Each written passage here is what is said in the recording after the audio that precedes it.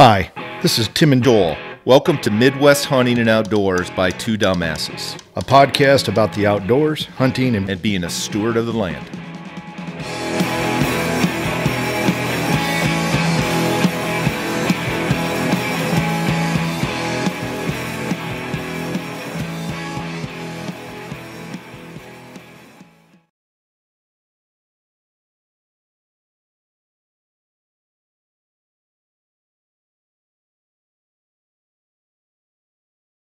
So, we've talked a ton about habitat, but if your goal again is having pheasants, quail on your property, if we follow this plan that you've kind of laid out today, is there any big gaps in that, food or anything else? Well, one more thing about CRP and the whole plan of what you're doing. The other thing you need to be prepared for is weed problems after that second year, okay, or after that first year.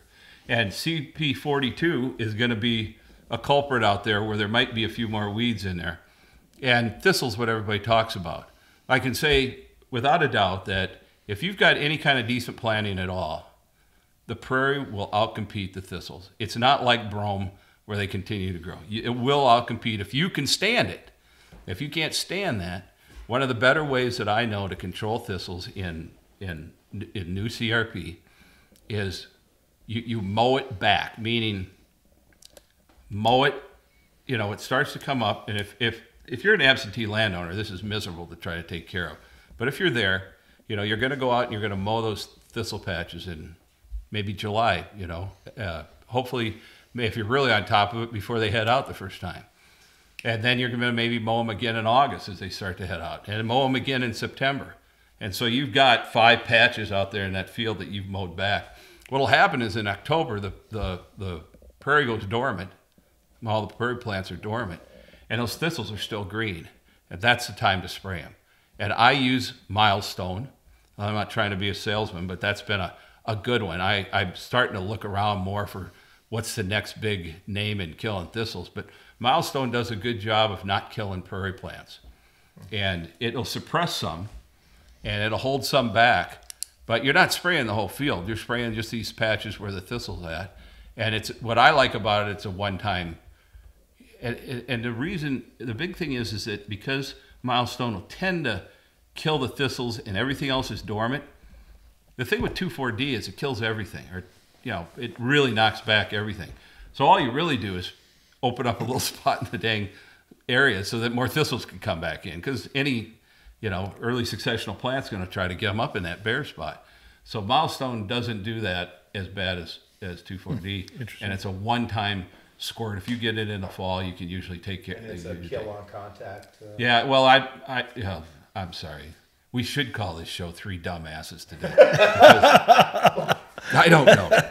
I don't know exactly. Okay, but it works. Yes, it works. It works. One of the things that, just to build on that, my wife and I, so we had tons of invasive species where we're talking autumn olive, multiflora rose, or now we're talking thistle. What we do is we actually set out and we'll say, hey, tonight or this week, we're going to focus on thistle. Yeah.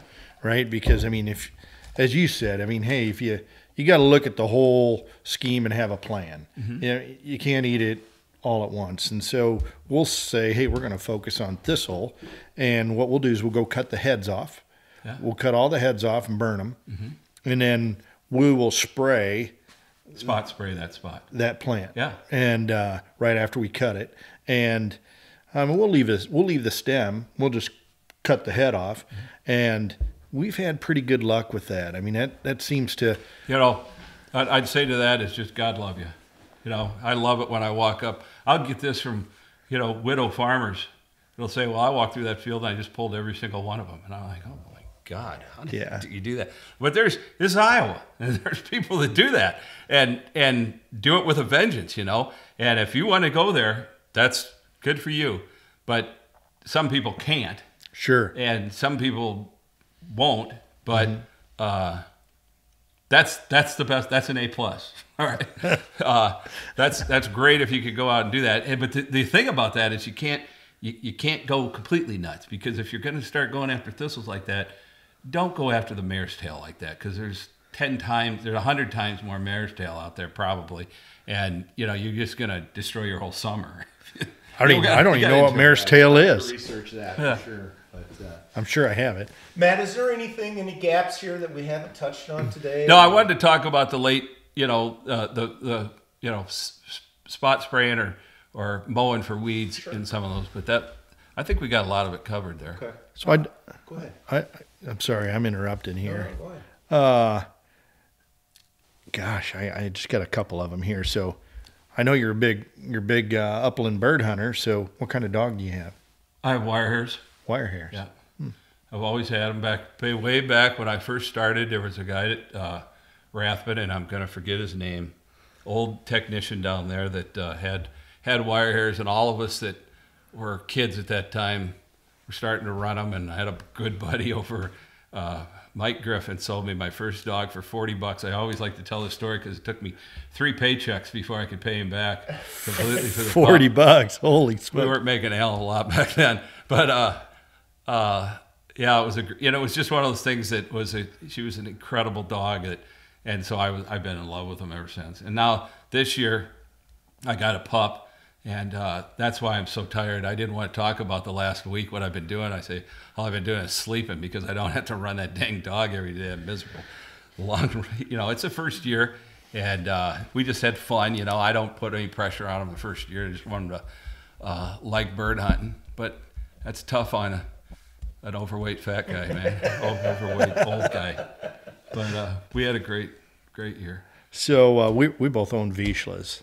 Love them. We did. We hunted last year. You ever see the show The Flush? Yeah, it's on Outdoor Channel or something. The guy who works with Pheasants Forever, they were looking for public land hunts, and we've been doing some great things in Iowa over on the Missouri River, in the bottoms and in the Less Hills, and it's actually been good quail hunting in those Less Hills lately. And it was traditionally always good. You kind of never knew about it, never hear about it.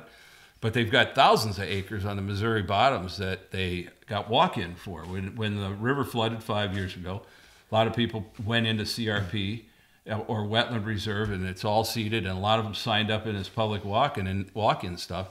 And from the Missouri border up to north of Missouri Valley, there might be 15,000 acres of public land in there that you don't know about. And so we went out there and hunted. But anyhow, I'm sorry. No, it's all good. We were down in the bottoms. We were hunting in December. It was tough, but we were shooting birds. But you can imagine with a show, they got to get good shots. And so they don't get good shots every time. I was amazed because that cameraman was unbelievable with it. I don't know how he kept up with us the whole time. But we went over into Shelby County and hunted one day with a guy who is all Vizslas. And they were just incredible. And we had one of those hunts that the Minnesotans that were with me, poor guys, they just don't have anything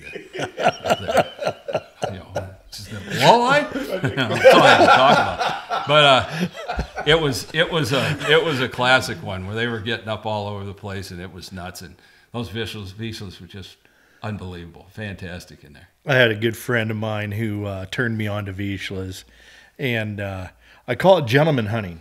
Because we would go and we would hunt an area near Victor, Iowa.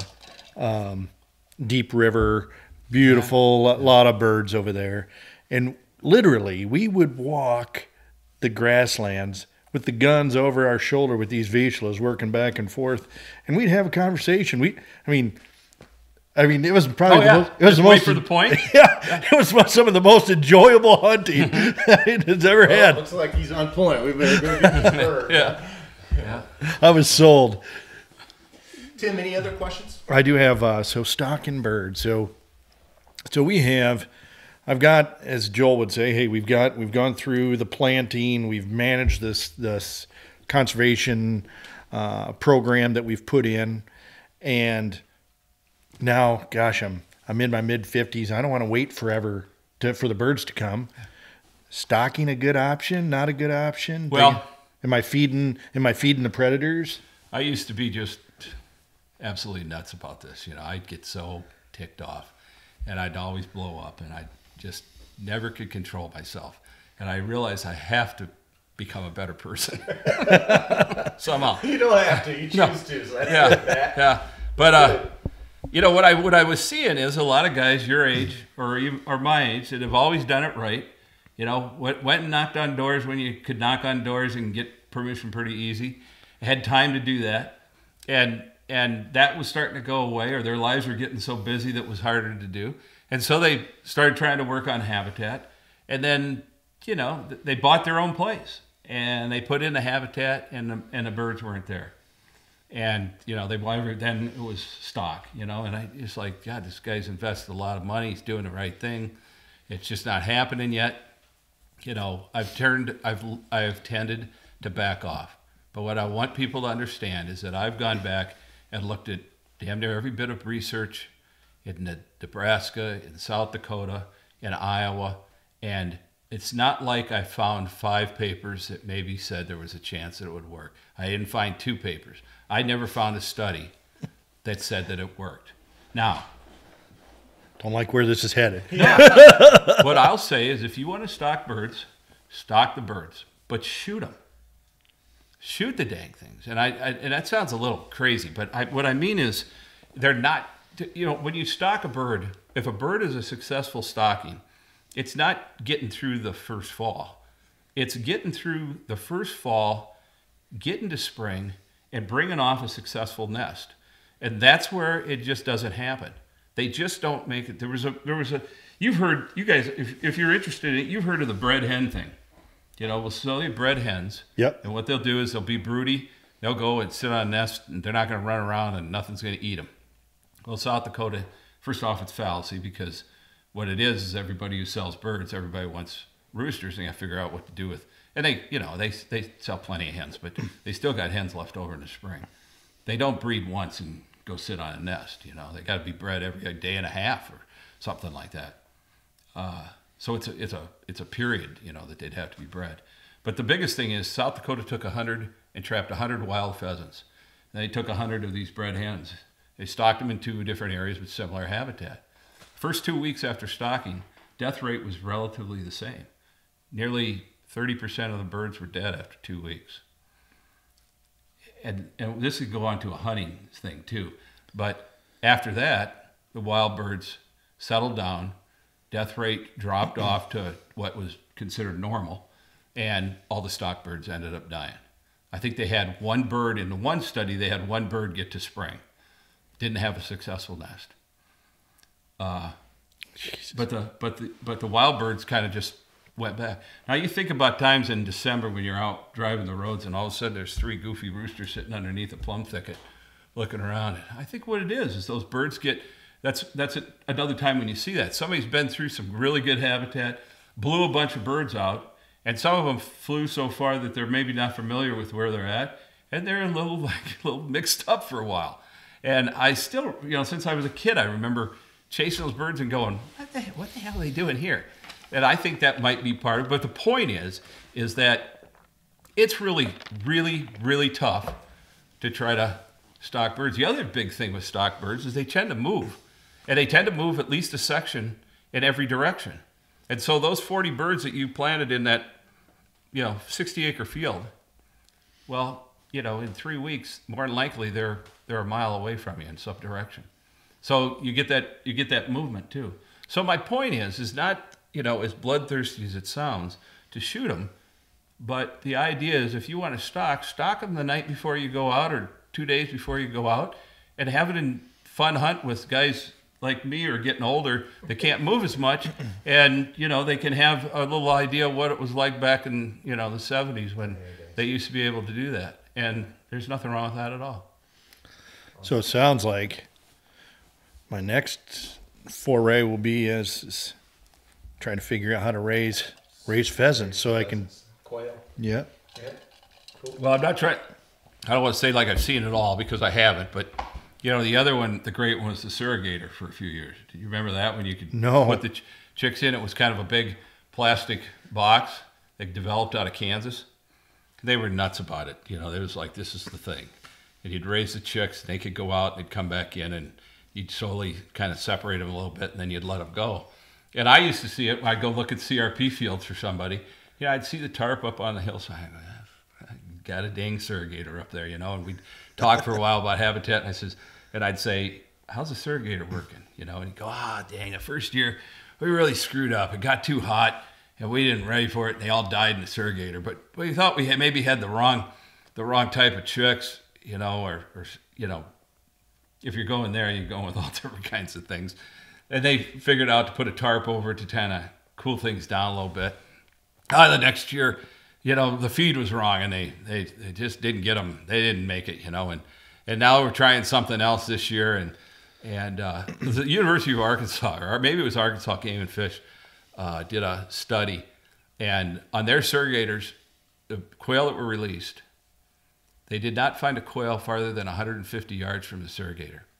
Meaning after 100, I'm sorry, they did not find a quail farther than 150 yards. They were all dead, but not a single one of them made it farther than 150.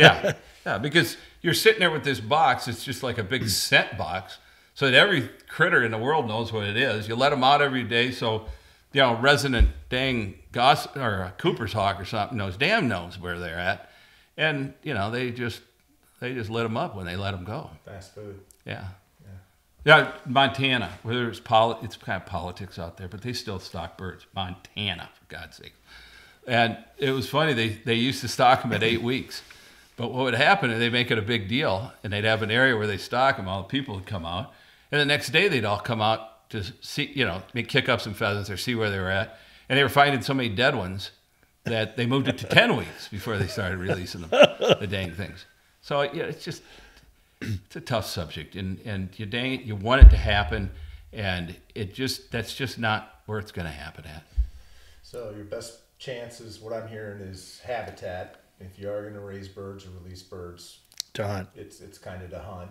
Yeah. And keep your fingers crossed and hope for the best on the habitat. Yeah. And the most frustrating part is, you know, if we're back there around the 2011, 2012, I go back to that when there aren't any birds around. And then waiting that maybe 3 years in eastern, you guys have seen it, eastern Iowa's seen it. We've lagged, you go into northwest Iowa, north central Iowa, southwest Iowa. There's a godly amount of pheasants out there. I mean, you know, in the right places, it's as good as it can get. But we have just lagged behind that, and it's coming. You know, we're seeing more and more. And Pale Polisher County is good, and I-80 corridor is pretty darn good. You know, you can't beat that. But it's been slow in northeast and east Iowa, the return of them. And that's frustrating. Matt, we're kind of getting towards the tail end here. We kind of have a tradition on the Midwest Hunting and Outdoors by Two Dumbasses of asking the last question. You're an outdoorsman and a hunter. What's your craziest hunting story that you can share on air here? Can think of it as a dumbass moment. Yeah, dumbass moment. There's plenty of those. I say I'm gonna die somewhere in South Dakota when I hit a jackrabbit hole and finally break my leg and can't crawl back to the car. I did it. I avoid those. I've had some terrible falls, and this year, tough going. I was on a public area and it was tough, and all of a sudden the dog got Birdie out in front of me and kind of went just over a hill where I couldn't see her, and I took off running, and I hit that jackrabbit hole, and I'll tell you what. Yeah, it took a long time for me to get back up. And so first I'm mad at the jackrabbit hole. I'm mad at my leg. I'm mad because I was running. And then I'm mad because I'm just harder to get up. It's so bad.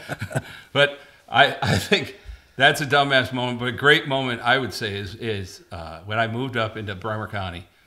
And we had a road from like Horton in Bremer County that went straight up through Elma up into Howard County. Well, at that time, Chickasaw County had like 42,000 acres of CRP, and Howard County had like 45,000 acres of CRP. I don't drive that road anymore because I have so many memories of greatest pheasant hunts, you know, you could ever ask for.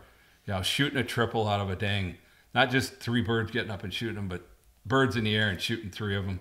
And just, you know, you'd go up in the morning on your way up and there'd be birds, you know, out all over the place. It's almost church-like for me, and I can't go back right now because I can't drive that road and try to see all those places and all the good times we had up there. It's you know, that's the way it goes. Yeah, you don't hear Horton, Iowa brought up very much. No, you don't. You don't. I went back one day. It was in the fall, and we had a good hunt. It was snowing, and I went back there, little bar, and I stopped in. I said, "Well, let's see. I guess I'll get a hamburger." And honest to God, he walked over, took some ground beef out, and he balled it up like a snowball. I was like, well, that's interesting. What the hell's he doing there, you know? And he dropped it into a French fry cooker. I was like, well, that's kind of something. I'll see what this is like. And then he pulled out 2 pieces of white bread, and he set them on a plate, and he brought that thing out, set it on there, and he took a piece of, cheese, set it on top, took the other piece of bread and pressed it together and handed it to me. I thought, bon appetit. Baby, I'll tell you what, I've had some good fanging around here, but nothing's going to be better than this, huh?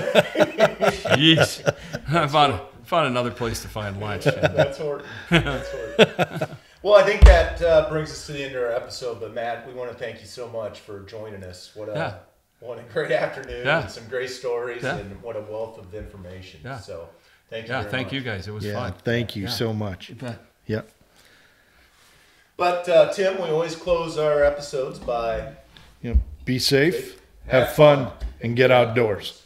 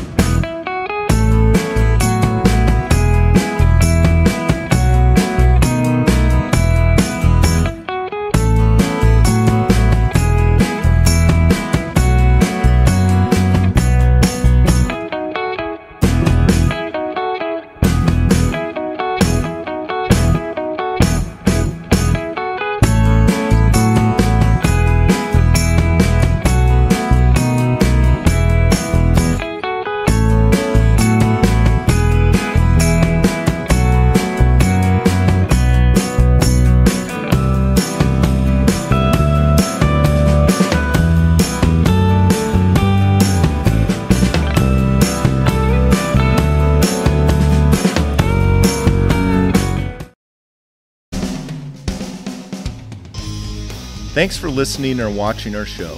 We have some exciting topics and guests coming up. We ask that you subscribe to our channel on YouTube and follow us on Twitter, Instagram, and Facebook.